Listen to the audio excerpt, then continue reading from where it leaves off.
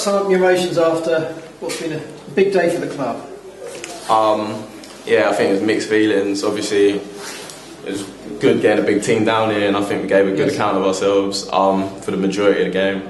But obviously, with what happened with Wince, obviously everyone's just hoping that he's alright now. I think he was conscious when he got to the hospital, but obviously it was a bad injury, and we're just wishing him well.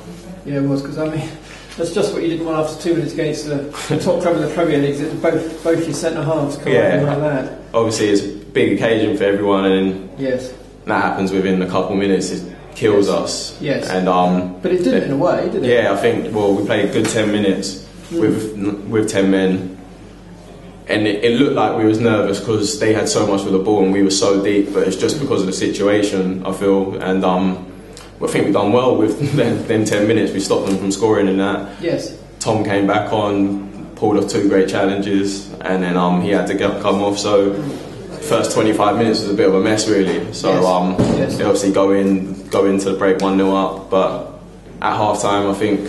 What did you say at half time? To be fair, personally, I thought, right, first half's gone, and I think we've done all right considering what's happened in the first half. Gaffer even said it. He said, look, like 2 players had to come off. We've had to make 2 men and 2 subs.